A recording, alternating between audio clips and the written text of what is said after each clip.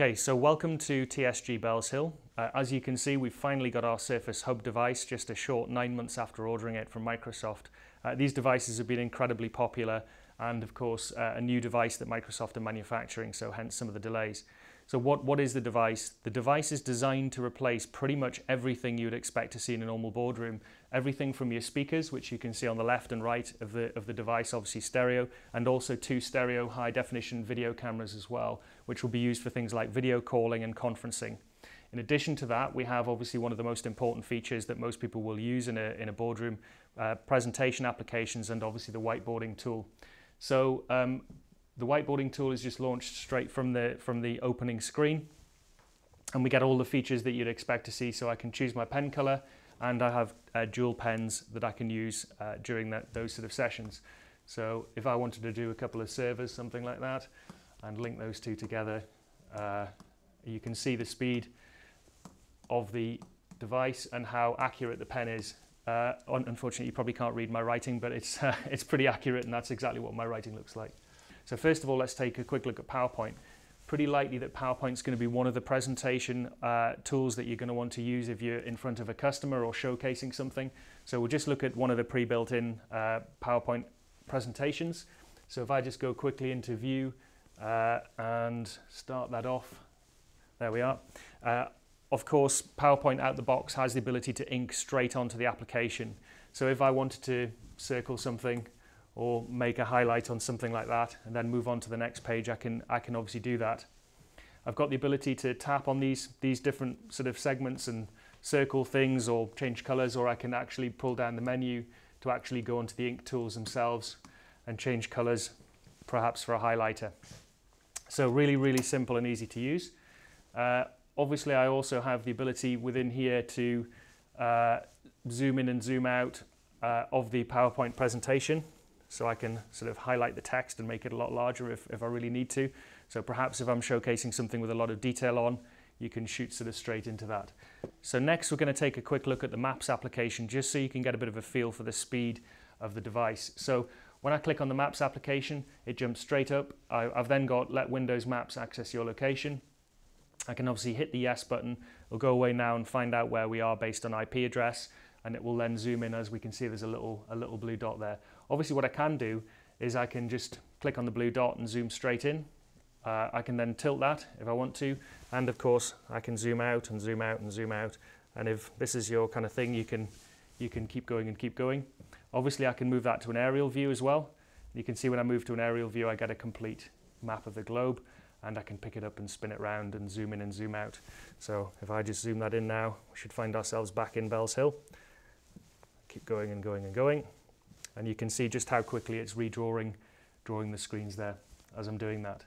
And obviously I can use the minus button if you're more comfortable doing that than using the multi-finger gesture. And you can just get an idea of just how quick the device is from that. And obviously for things like 3D modeling, I've seen this demonstrated with wireframes and also solid 3D modeling, and it's incredibly fast. So for anyone demonstrating something in perhaps AutoCAD, also a fantastic tool. Very powerful built-in i7 processor in the device itself with a built-in PC. Obviously one of the most common applications that would be used on the board is Microsoft Excel. So let's just quickly zoom into Microsoft Excel. Again, you see the speed that these applications open. So just picking, these are obviously pre-built-in sort of templates for Excel. So if I just decide to jump into one of these Excel templates, it will then give me the Excel template. And again, I could tap into any of these boxes, and I can obviously, where there is the ability to do input, I can change things, maximum value, minimum value, and I can adjust graphs and do all the normal things you'd expect to do in Excel. If I just jump back out of Excel there, obviously I've got Microsoft Word there as well, and I can put those two side by side. Again, obviously templates, and if I want to type something in, I've got the ability to just type straight in there with the pop-up keyboard. So let's just shut those two applications down, and let's just jump back and have a quick look at Microsoft Edge. So Internet Explorer's replacement, Microsoft Edge, a very, very fast, rapid web browser. Just want to kind of show you on here the video and the quality of the video that is built into the hub. So if I just say do a normal search here, and you can see I can move the keyboard around wherever I want to, so that it's comfortable for me while I'm presenting. And I'm just going to type in, I'm interested in videos on Surface Hub. And hopefully if I go to videos now and again, you can see the speed that it's bringing up everything. So let's just do this one here. Looks like quite an interesting one. We want every meeting to be great, where things just click, where ideas flow and work gets done. The problem is, technology hasn't been designed for the way we want to work together, until now. With Microsoft Surface Hub, you can unlock the power of the group.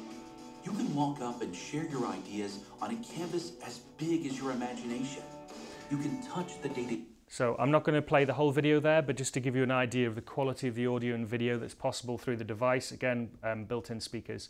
So if I just zoom out of that there, obviously any website or any application that is accessed via a web browser will run on the Surface Hub as well. So if you wanted to demonstrate an application, or perhaps we're in a training session using content straight from the web, you can do that, as well as installing applications directly onto the Surface Hub device or mirroring it from a PC, which I'm going to come on and show you. So next, we're just going to take a quick look at accessing something like Office 365. I mentioned before that we could access any applications that run through a web browser on the device. So what we'll do now is press the Windows Start menu there, and I'll just launch Microsoft Edge.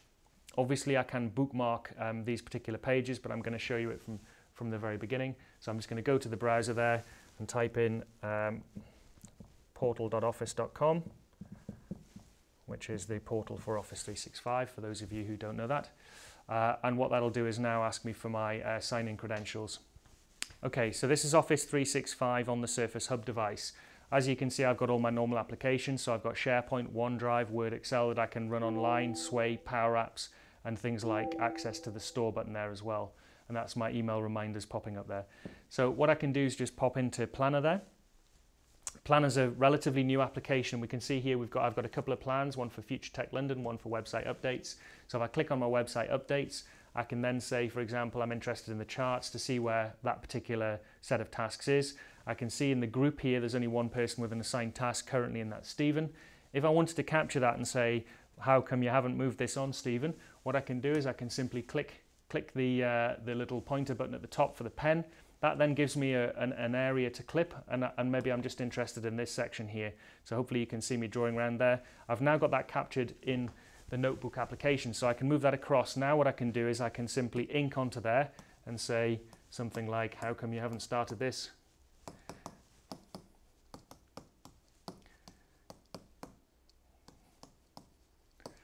And then I can obviously email that back through the share option within here. So just gives you a quick idea of how that works. To jump back to my other application, click the button on the bottom and then jump straight back to website updates, and I can now get rid of that.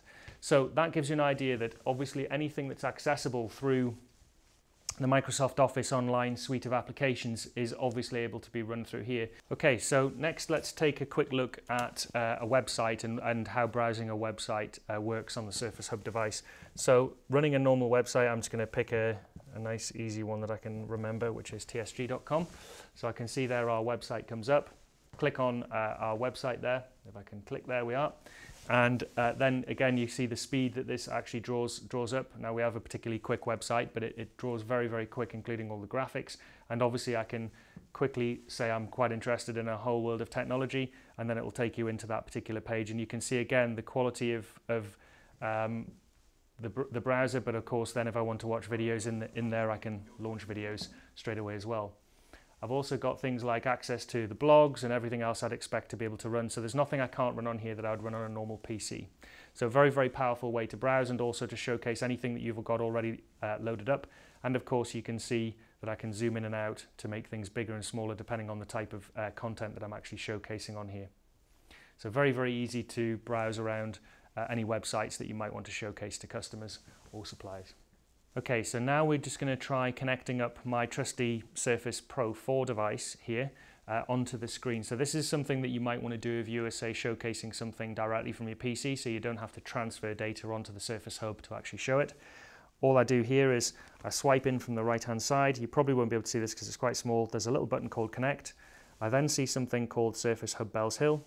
I simply connect on that, click on that, and it will wirelessly connect straight through to the Surface Hub device. And you can see there that is actually the the picture that's actually on my screen at the moment.